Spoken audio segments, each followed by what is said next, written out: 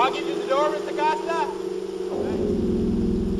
Part of my philosophy as a director is to sort of get everyone together 10 days or at least a week before, and during the rehearsal process, you become friends, you become partners, you become collaborators, and for me, it's important that everyone feels involved. There are very few films you have this amazing experience where the director is really nice and everybody's doing so much character study and research into psychopaths, and I thought, it's that great thriller that comes along every once in a while and you're halfway through it and you think you know exactly what's going to happen, and then it just makes all these turns and surprises you.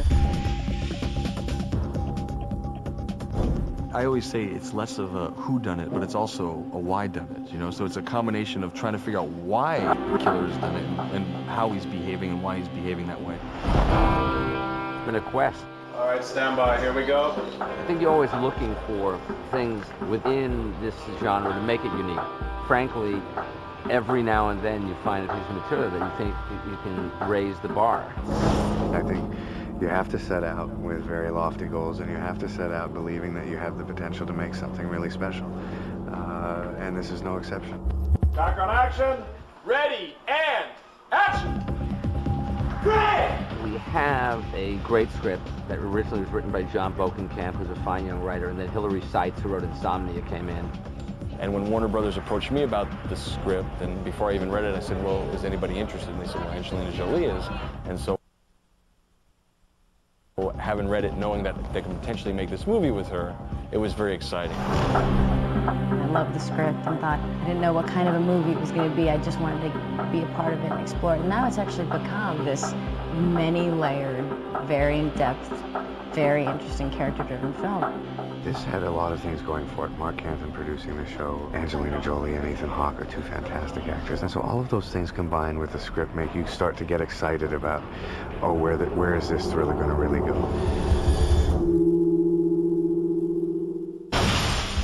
Ethan expressed an interest in making the movie. It seemed like such a great opportunity and such a great chemistry. You know, it's kind of a classic thriller structure. Well, I was really interested in doing the movie to kind of like the genre. I saw this man. We seem to make him very nervous. Things are not always like they look like, in a movie or in life. That's all about the subject of this movie also. Who is who, really? It's a wonderful thing about a thriller, is that nothing should be as it seems. The one thing that I really admire about this piece is that it doesn't just have a twist that is thrown in there because it confuses everybody. It's a very honest movie in that way. So, you know, you do have the thrills, you do have the twist, and at the same time, as you try to figure it out, if you go home and you think back about the movie, it does all make sense. You want the logic of a movie to make sense and to have it have its own continuity, because it's important if you're teasing people that it has the right payoff.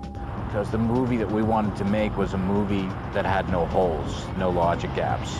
It's a very frustrating experience as an audience member. And you go, well, that doesn't make sense. And it takes you out of the movie. And we didn't want anybody to have that experience. We did a huge amount of research with both the FBI and with the profilers and with the people that spend their careers and lives tracking and hunting serial killers. We were looking for some expertise because they want to do it the way we do it at the Surprise Québec. François has been incredible. You know, he's helped us with the research. He's helped us do things right. We've been able to portray the SQ as accurately as possible for film. I'm more at ease with murderers, drug dealers, thieves, and now I'm dealing with a movie. Quite a difference in my life. All right, first position.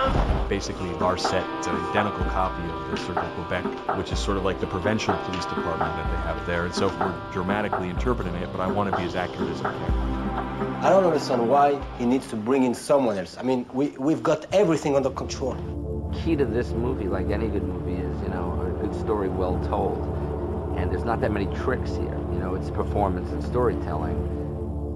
I think it's sort of a crime thriller love story, which is very unique when you start to combine all these genres. And I just want to make sure the actors feel like it's a completely collaborative process, so that when we go off and make the movie, we know exactly where we're going.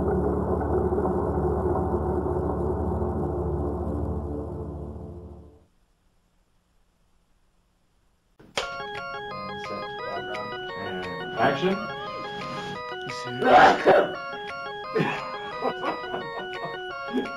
Okay, ready? Ready? He was attacked from behind, and it's. Do you know where I learned all my theories? Action. Bon anniversaire. Roll.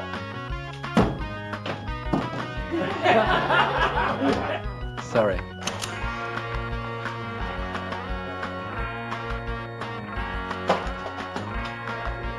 Fire.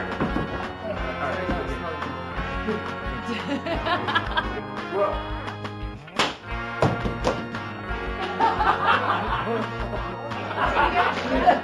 I'm not supposed to talk in that movie. She claimed to have seen it. Go from the top. She was on the flight, but then got pardon. Yeah, kind of guys who eat along with you know what I mean. Agent Scott, j'ai pu vous voir un moment, s'il vous plaît? Avec un papier et un crayon. No, that's my. No, it isn't.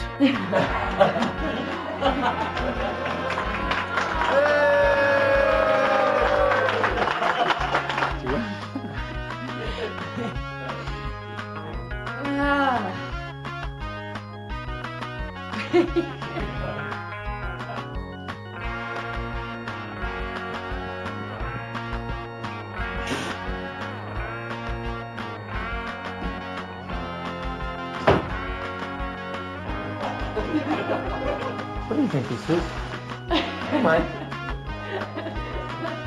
I'm in a movie. You want to know where I learned all my theories? No. No. Martin Asher had only broken one bone in his life. The left radius falling off a chair.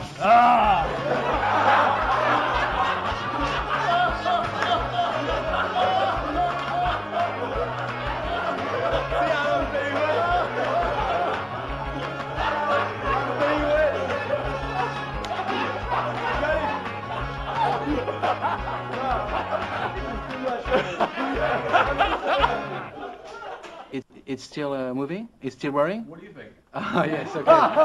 And cut. No, It's a Sorry. funny guy.